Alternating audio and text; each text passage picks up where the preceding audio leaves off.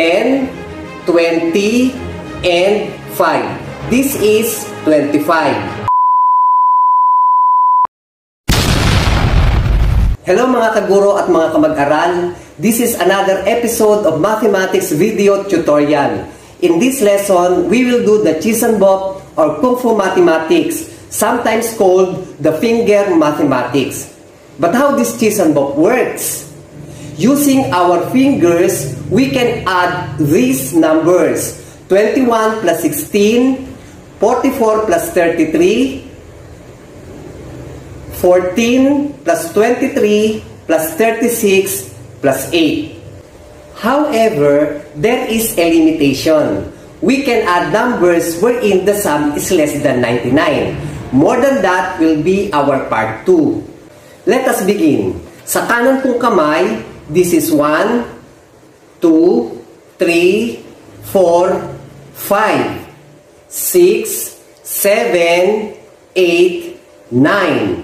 Sa kaliwang kamay, 10, 20, 30, 40, 50, 60, 70, 80, 90. So, sa kaliwang kamay, lahat ng fingers ay 90 at sa kanang kamay, lahat ng fingers ay 9. Since this is 5, 6, 7, 8, 9.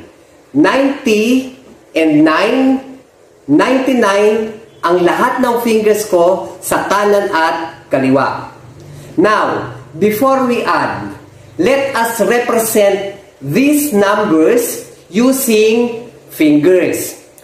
25, 10, 20, and 5. This is 25. 30, 10, 20, 30, 30. 64, 50, 60, and 4. 18, 10, 5, 6, 7, 8. 18. 42, 10, 20, 30, 40, 1, 2. This is 42. 56, 50, 5, 6, 56. 77, 50, 60, 70, 5, 6, 7. This is 77. 81, 50, 60, 70, 80, and 1. 81. 93, 50, 60, 70, 80, 90, and 3. 1, 2, 3. This is 93. 39, 10, 20, 30, 5, 6, 7, 8, 9. This is 39. Since we learned how to represent numbers from 1 to 99, we can now proceed to addition. Example number 1. 21 plus 16. This is 20. This is 1. 21 plus 16. 10 and 6. 5, 1, 6. This is now 30, 5, 6, 7, 37. Another example, 44 plus 33. 40 and 4 plus 33. Since wala tayong 30 dito sa kaliwang kamay, dahil nakataas na ang ating apat na daliri, gamitin natin ang 50. 33 ang kailangan natin. So, itataas natin ang 50, bawasan natin ng 20. And then 30 na siya. 30, another 3, wala na tayong 3, gamit na yung apat na daliri natin sa kanan, gamitin natin itong 5. Pero magbawas tayo ng 2.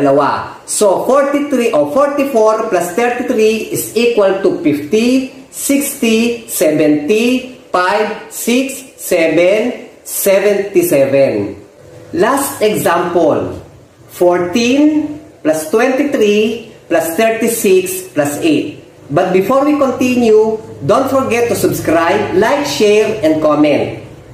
Simulan na natin. 14. This is 10, 4, 14, plus 23, 20. Sa kanan, wala ng 3. Gamitin ng 5, magbawas ng 2.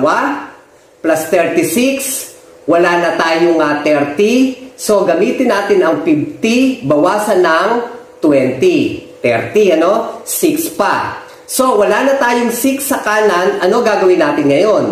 Magdagdag tayo ng 10 sa kanan, magbawas tayo ng 4. Since this is 5, ano? 4 ang ibabawas natin, tanggalin natin ang 5, pero magdagdag ng 1. Then, plus 8. Ito ay 10, magbawas tayo ng 2. So, the sum is 50, 60, 70, 80, 1. 14 plus 23 plus 36 plus 8 is equal to 81. Diba ang bilis? Ngayon, ang kailangan nyo lang gawin, mag-practice na mag-practice, you can add numbers as fast as the sunlight. Muli po, sa susunod na ating episode, maraming salamat for watching. Bye-bye!